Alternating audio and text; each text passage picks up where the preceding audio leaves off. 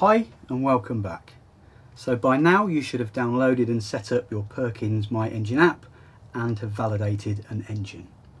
If not, jump back to video 1 and we can show you how to do this. So now I'm going to go through setting up your account. Setting up an account has many benefits. You can create a garage of your Perkins powered applications.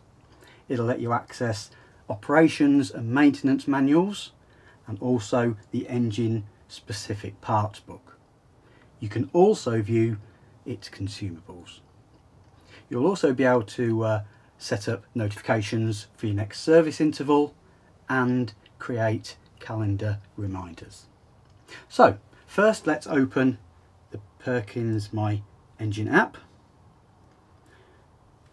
So you'll need to create your account, you need to enter your details and enter your password.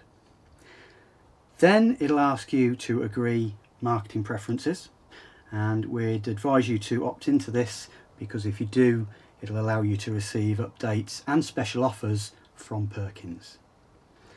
Once you've done that, you can enter your login details and it will bring you to the home page. This is like a dashboard and it will show you any recent activities on your engines.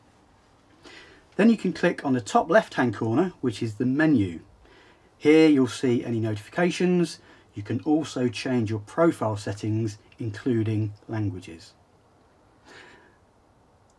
Further down we've got Contact Us.